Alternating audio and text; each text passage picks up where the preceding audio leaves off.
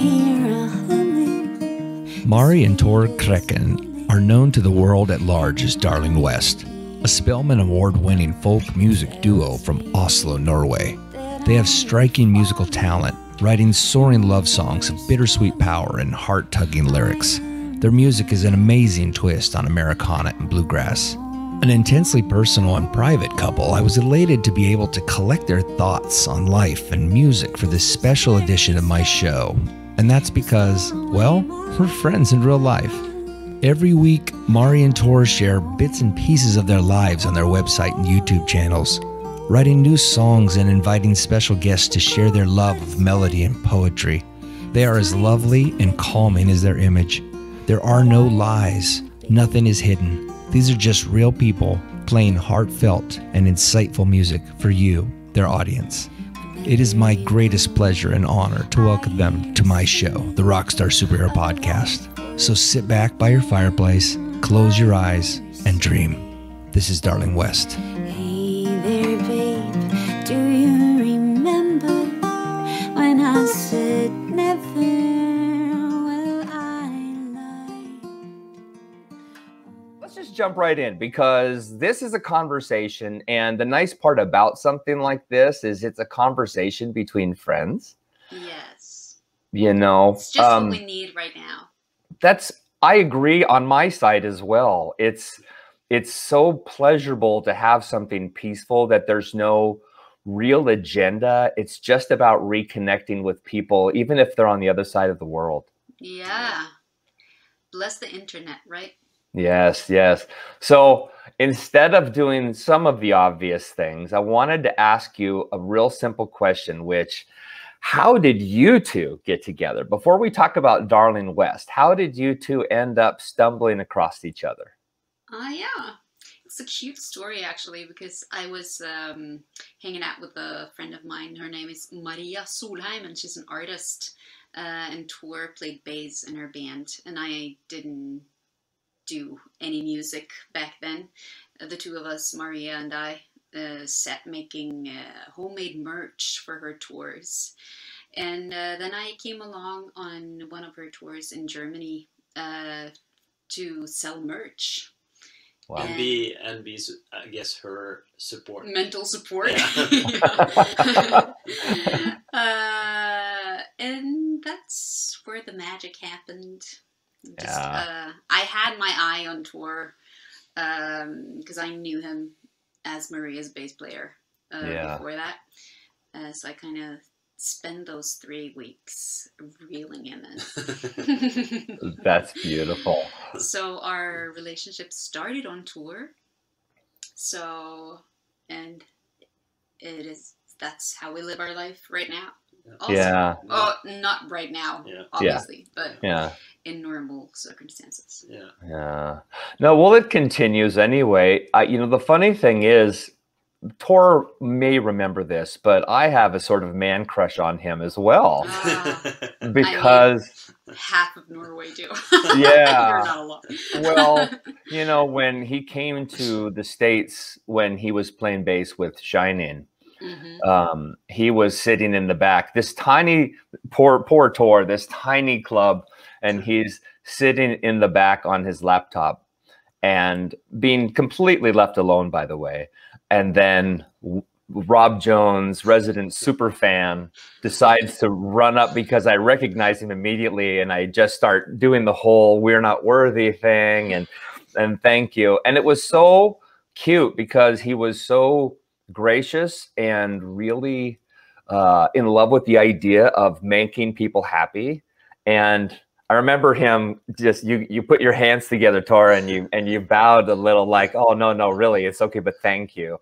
And it was just really lovely and simple. And the thing that I discovered when when we saw you a year and a half ago, when we, at that club in Seattle, we got to see you and talk to you for a bit. And it was just such a genuine and lovely experience. And I think your energy as a duo, as a couple, and as performers just precedes you. It's such a beautiful and simple thing. And your music is so perfectly suited for who you are, if that makes sense. Oh, it's really nice of you to say. Yeah. And it's really fun to hear you kind of summing up the essence of tour, because that's exactly how he is as a person and also in his music. Just in general, here in Norway, he's one of the best bass players around, and he's still very humble and always willing to take on, do lessons, and he's so interested in giving young musicians what he has felt that he's just like you summed up there. But as for me, also, I came into music very late. I didn't even play an instrument. Like I said, I was selling merch when we met. So everything I've learned and how we ended up in this band is just like he's been my musical mentor. And he's very gracious with my my outbursts, and I've had a lot of. I'm a very emotional person, and it's hard for me not to accomplish what I want, like musically. I feel it's been a long time since we've been speaking English. I know. My apologies. I wish I could speak Norwegian. No, but it's been a lot for me to learn in a short amount of time. I didn't start playing when I was a kid, and being a grown-up starting playing, it's harder because you know how it's supposed to sound, and you can't really make it happen before you just at once. So it's been a very emotional ride, and he's been by my side all along, trying to balance it. And so this band is very, I think, it's what this band is about, grace, I think. That's a beautiful way to put it. First of all, I didn't know that you hadn't been playing that long, because you're really exceptional. Thank you. And Tor nods. Yes. Yes, that's incredible. It's really something. Well, first of all, you have, a beautiful, beautiful lilting voice. You have a unique stamp in that space, because your vibrato and everything is very clearly unique to you. And when you hear certain pieces, especially, there's obviously some types of music that stand out more than others, but excuse me, when you're playing basically love songs, or the kind of music you do, that's sort of a celebration of life and nature and love and all of these things that are sort of uncomplex, the way you do it as a duo and as each other, just singular, is really special. I'm trying not to be too flowery, but thank you. It's beautiful. I think it's a very the two worlds that is clashed here is also kind of the essence of Darling West, because I have a lot of intuition, and I work and write songs on intuition, because I always loved music, but I haven't played for that long. And then Tor brings in his technical abilities. So that's like the meeting point there. I think is what makes it happen. Because you can't. It's not always that interesting listening to good technique, I guess. There's a lot of really talented or well-educated musicians around, but you also have to just find something intuitive that you want to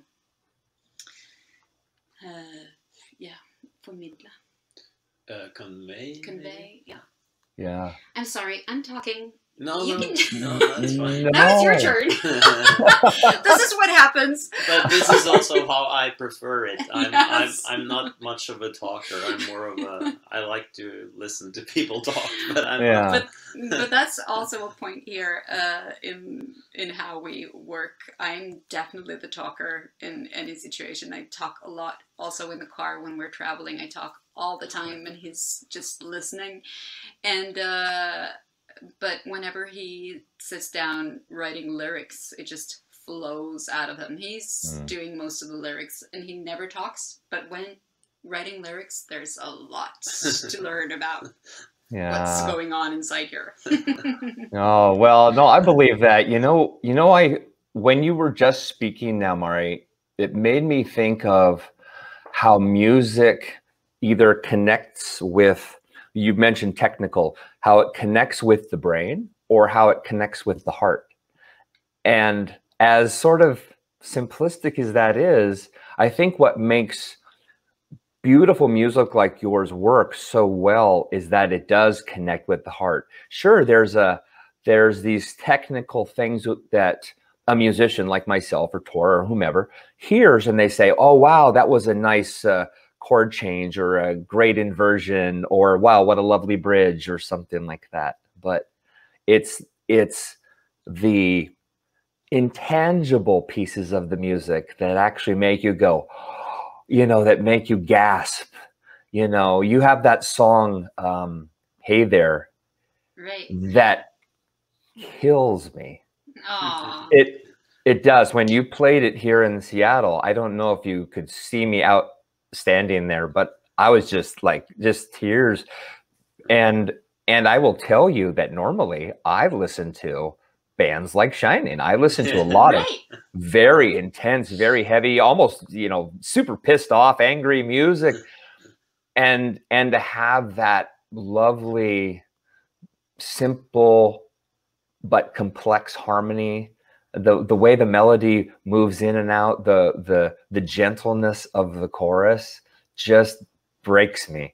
And Aw. I wouldn't want it any other way. I mean, Tomoko, she couldn't stop talking about it the whole drive home. It was wonderful. Oh, that's wonderful to hear. I think Yeah. actually that show was probably one of the first times we played that song Mm. because we hadn't recorded it yet Yeah. back then. Yeah, you had said that at the show. You said this is coming up, but we haven't even done this yet. This is a new piece. Yeah. And then when you left and you went back home, you went out into the woods and you did that version out in the woods. And my wife said, "That's the song." Yeah. Well, that's a perfect example of what I was talking about, actually, because that's very intuitive. That was my song. Yeah. And that's, yeah, it's nothing technical about it. It's just something that came to me while I was washing dishes in the kitchen. And it's just different ways how a song comes to life, and that way is my favorite way of writing, that it just comes to you in a total different situation than sitting down and trying to write something. Yeah. But also you brought up Shining. I'm curious about your way into music, because that is definitely an example of technical abilities shown on stage. Yes, that and is it's a just show. like you're just amazed by what they can do, right? Yeah. But there's also there's also some.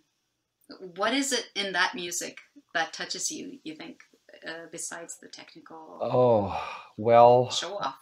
So this is interesting. I've never had somebody turn the questions around on me. I'm so curious about a lot of things, but I feel like you have to be the one that. Yeah, well, Ask I've the been questions. playing drums since I was 4 years old. So I'm one of those people, right, that was really entranced by what I would call difficult music. I'm Yes. caught up in the notes and the technical aspect. And it took me a long time to grow out of that and just embrace music at its simplest form. So as a child, I was always pursuing progressive rock back in the 70s, you know, Rush and Kansas and that sort of thing, because there was a lot of notes. There was a lot to play. And as a drummer, the more notes, the better, right? Yeah. I actually discovered them because I was deeply entranced by Devin Townsend, of all people. And he had toured with Shining back in, I want to say 2013 or 2012, maybe, or you guys, I should say, had toured with him. And his guitar player had mentioned it, said, I saw this band in Europe that just blew my mind. And so I went online and looked at it. And the first thing I found was the black jazz stuff. Oh, and, you know, their it's best period. I Yeah. would agree.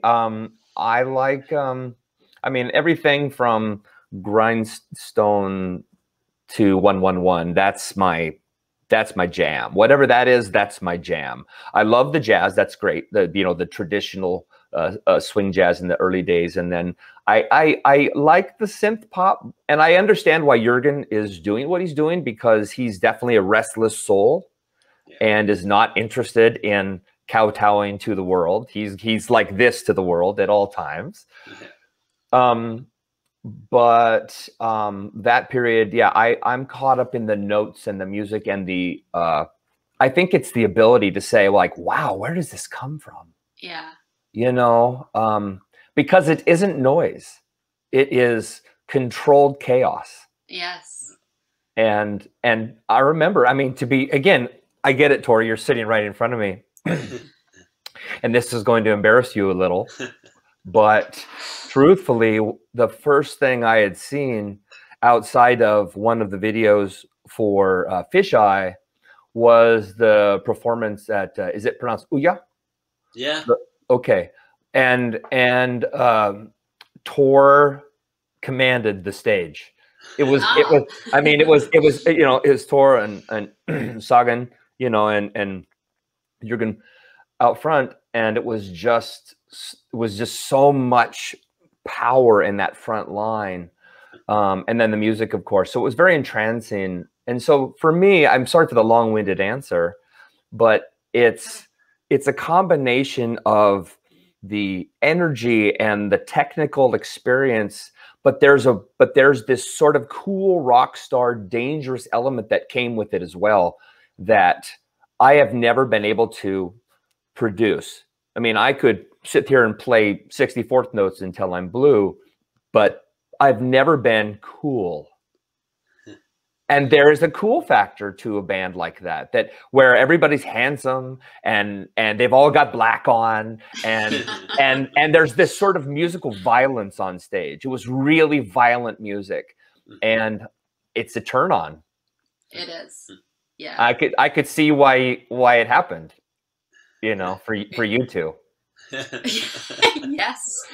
I was amazed by Tor in that band, actually, because he's very, like you said, humble and meek, and in most other projects he likes to just be in the background. I mean, he's a bass player. That's very typical for bass players to just they started out playing the guitar but didn't want to do the solos. They ended up playing the bass.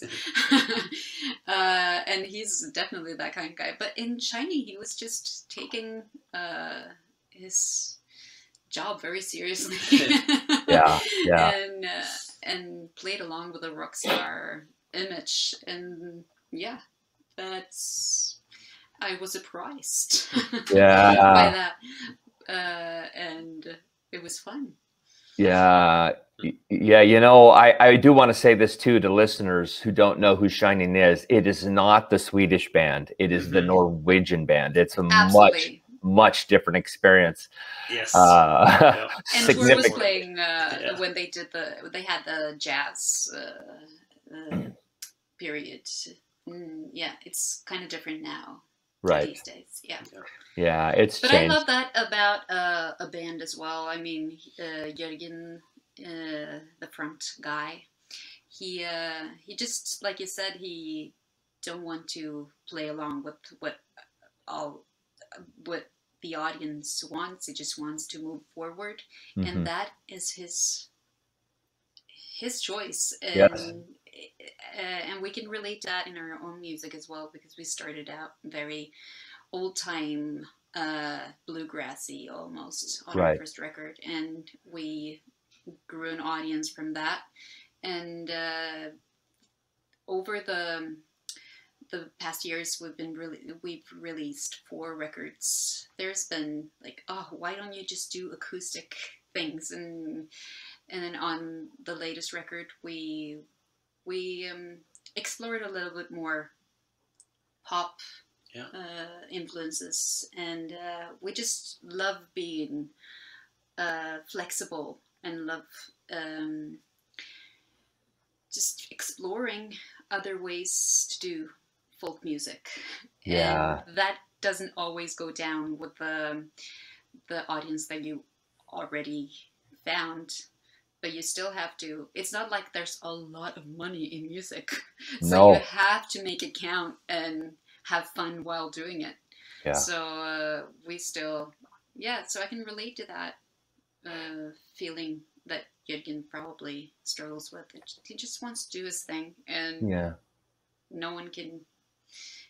Yeah, it's the musician's choice, and that's fun too. I'm reading a book about the band these days.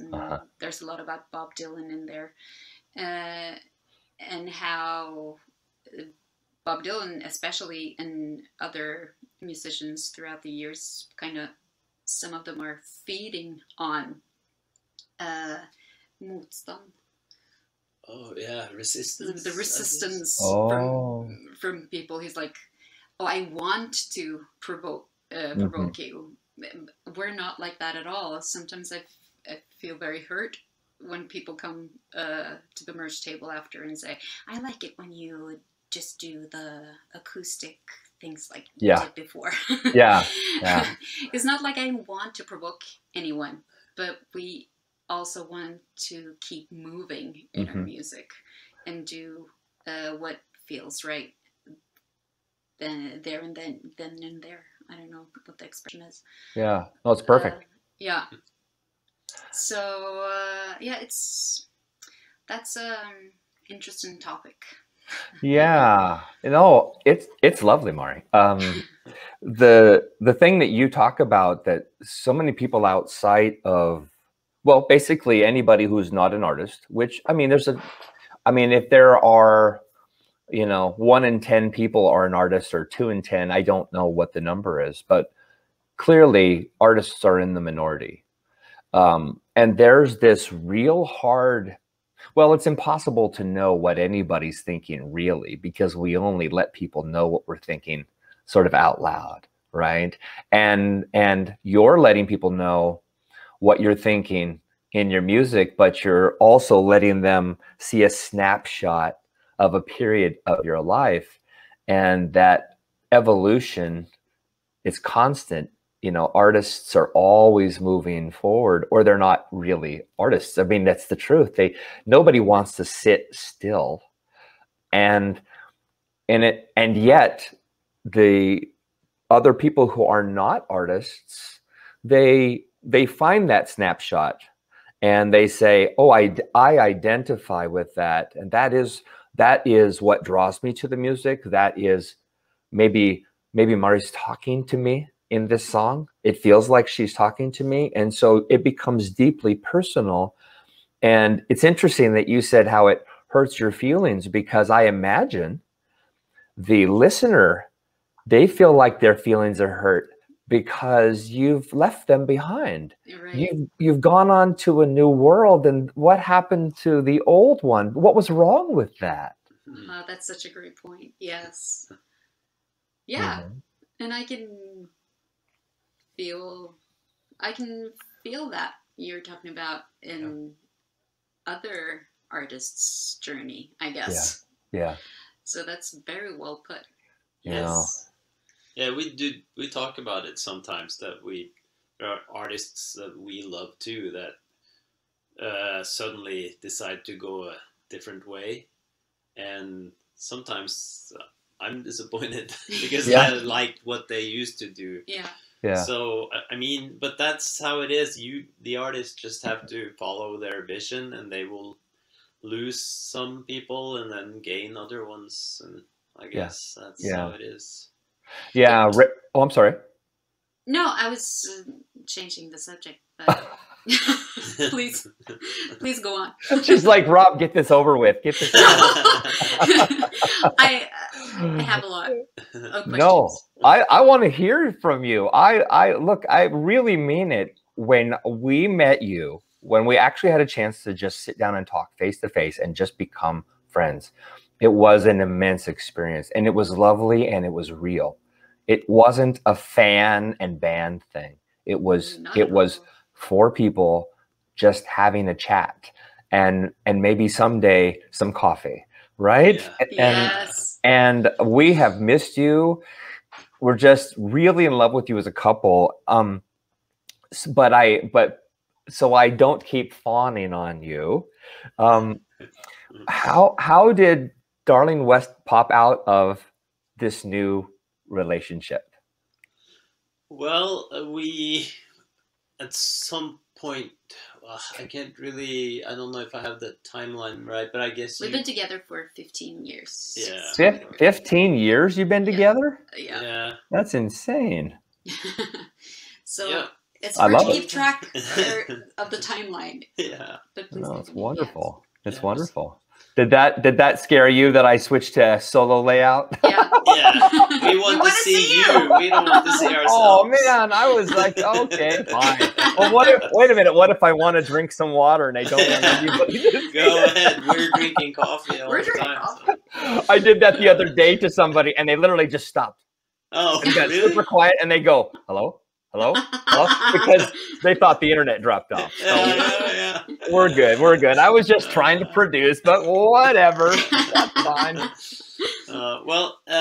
Yeah. So we started. You bought a mandolin, I guess. That was because I was already, as you know by now, the people that are listening, I was playing a lot, and you decided you wanted to learn the instrument, and we were both really fascinated by bluegrass music. Mm-hmm. So it was natural for you, I guess, to get a mandolin, or that was something that felt okay to start with. Yeah, I and guess. I wanted to join the fun with playing, I guess. We had been together for 7 years, maybe, or 5 years Yeah. by then, and I felt there was a lot of things in Tor's life that I was missing out on, because his life is very much about music.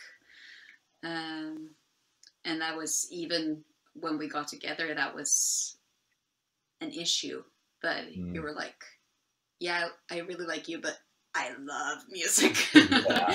I love playing. I want to go on the road, and I'm going to be away a lot. And that was kind of a topic. Yeah. Not that I bought a mandolin and thought that I was gonna go on tour with you, but I just wanted to feel what it was like joining the fun with music.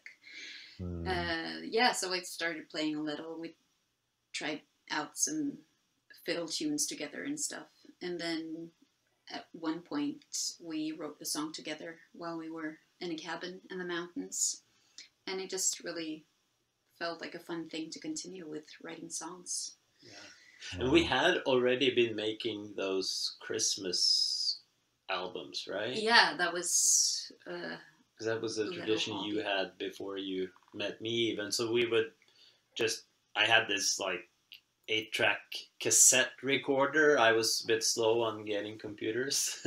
So we would record cover songs, 4 cover songs, and then print them on a CD, and Mari would make a cover and would give them to friends as a Christmas present.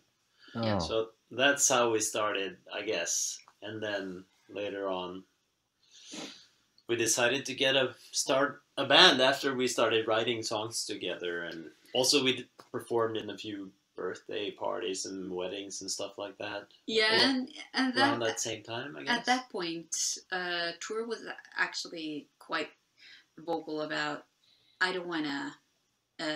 really don't want to be in a husband and wife band. Yeah. Oh, that's Yeah. interesting. Okay. So, but Should I yeah, talk please. No, but the thing is, I'd been, touring for probably 10 years at that point. And, that was my dream, being on tour in the US for a month, Yeah. for instance, like when we met, the first time I met you. And Yeah. So the idea of, because, it takes time to build a relationship, and that's a lifelong thing, I guess. I mean, like a couple's relationship, and especially during those first few years, I was skeptical about also sharing that part of my life, because that was kind of my thing. I would go on the road, and there's this incredible feeling of freedom for me in doing that. So Yes. it's two worlds colliding. I can understand that is a hard transition. Yeah.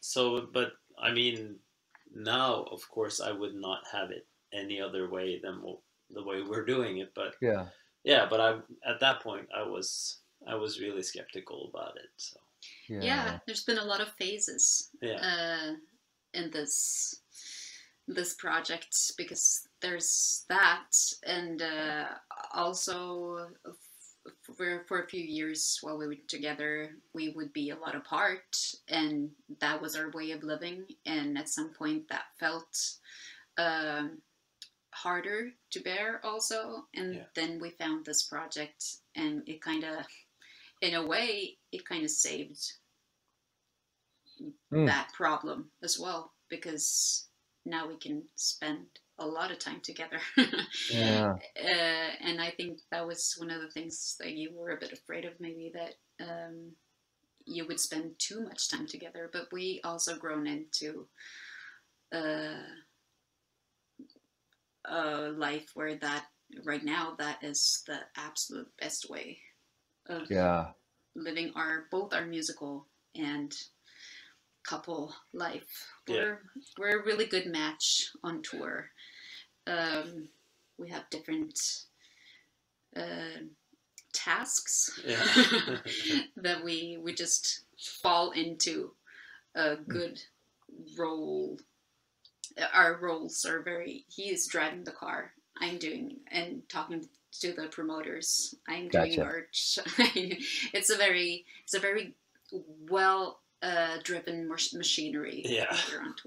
Yeah, it makes sense though, because you're both artists. I think people who aren't, of course, as we talked about a moment ago, they don't understand what it feels like, and the need to share your thoughts and your heart and your vision with others, the need to receive something back. And I applaud you guys, but I also know that because you have love, which is obviously probably the most vital part of what you do, because it actually informs your music, but you have the same sensibility, so you understand what it takes, and you understand the compulsion of being an artist, and the need to and the absolute, I can't not share this with someone, even if it's only one person. Right. I totally get that. I'm so jealous of that.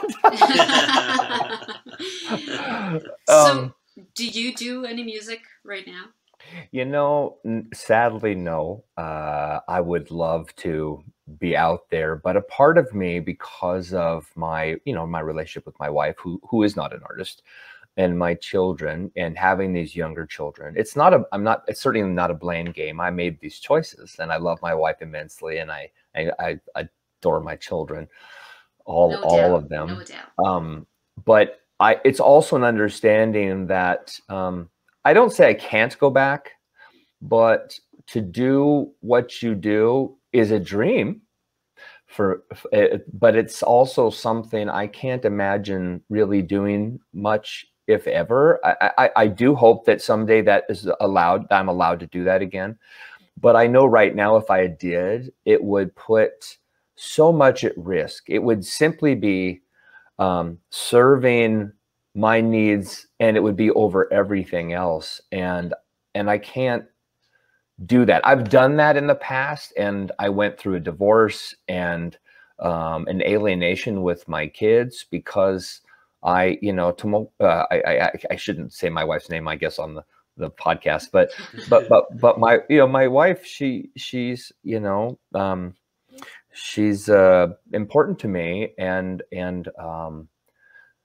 I learned the hard way the first time, and I don't want to do that to her or my children, or to yourself, I guess. Yeah, and yet I will tell you that deep down inside, I long, I crave, I ache, and I'm bitter about it at times. And it's not her fault or the children's fault. It's strictly my choices. But I do at times feel as though I have made snap decisions that have lifelong consequences. Yeah, I mean, it's like that for everyone. And yeah, we talk a lot about these things, I guess, between the two of us too, because we kind of decided not to have kids. And that's also something that we further down the line probably will regret in some periods of time. So it's a balance. You just have to go with the choices that you made.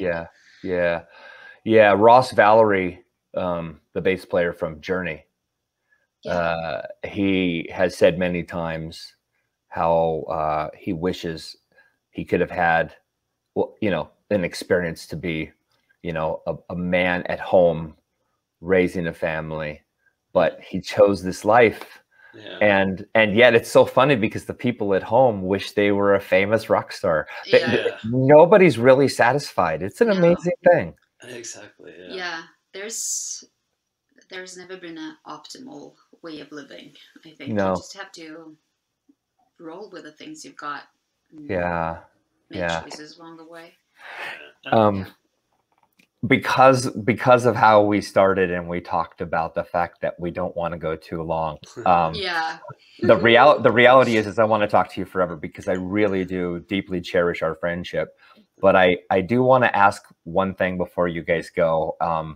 And then I also want to point out one thing. So I have two things for you. Okay. Yes. All right.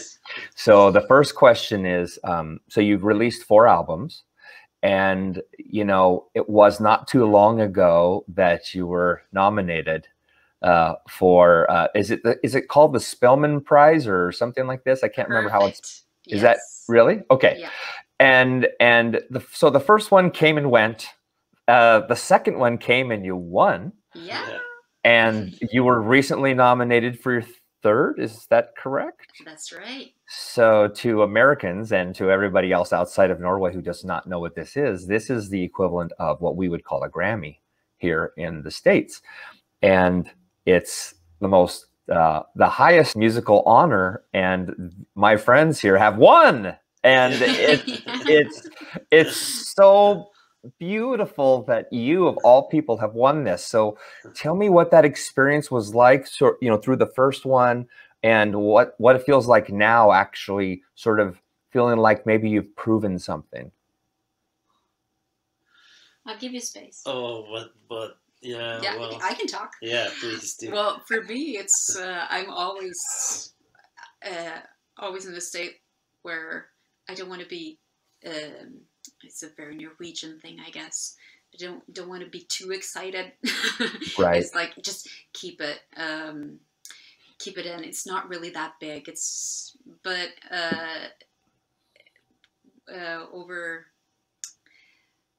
After we won our first prize, it built a lot of confidence to to be acknowledged like yeah, that. yeah, So the moment that we get nominated is, of course, a really exciting thing, but it means even more when the time has passed a little while, I guess, because it builds confidence that, in the fact that people think that we can write songs, which sometimes I have to remind myself that I can do, because every time we start a new album, it's like, well, how did I do this the last time? And was it any good? Yeah. And you actually have something tangible to prove that I know how to do this, just start the process. So that's something to lean on, I guess, when the everyday thoughts about not being good enough come seeping in. yeah. So I think that's the main thing to me. I don't know. What do you think? No, I agree, and also we talked about it briefly, but when we started the band, it was a like a hobby thing. It was we didn't think we'd ever even release any albums when we started. Gotcha. Almost, and so when we came to that point on our second album that we actually won Spellemann, it felt like somehow we could accept that we are in fact artists and we have our own band. And it was really really nice thing. Yeah. There's a validation that comes with that. Yeah. And it's not like, as artists, you always talk about, it's not really important if people like it. The most important part is that we get to do it. And absolutely that is true, but still you kind of need validation sometimes to get the courage to move on. Yeah. Well, I wanted to say thank you to everything you've been doing, because, over the last year with the chaos and the pandemic and just the changes we're all forced to endure, and sort of being stuck at home, it's so wonderful to be able to experience your music on a weekly basis. And something, for people who aren't aware, Darling West does a Friday online gig that is really, really cool and really special, and it's different every week, and there are guests, and it's just this lovely, immense experience. And I really, it's not a question, but I just wanted to comment on the fact that I love that you are bringing your feeling, your way of being, and you're sharing it with the world, and you're giving it to them. And that is such an overwhelming joy to me, because I look at artistry as a gift from heaven. It's this magical thing that none of us ask for, but it's built into us. And you two, Mari explained it by saying, look, I just started playing a little while ago, and it's so natural and obvious from the beginning that this is what you should have always been doing. And I just wanted to say thank you for doing that for us, because those moments are rare nowadays. This is a world that's lost in so much chaos and anger and dissonance and fear. And you bring sunshine to us once a week. It's just like a dose right when we need it. And I wanted you to know how much I personally appreciate it. And I want to make sure that people hear about this, because I want them to join in on that celebration.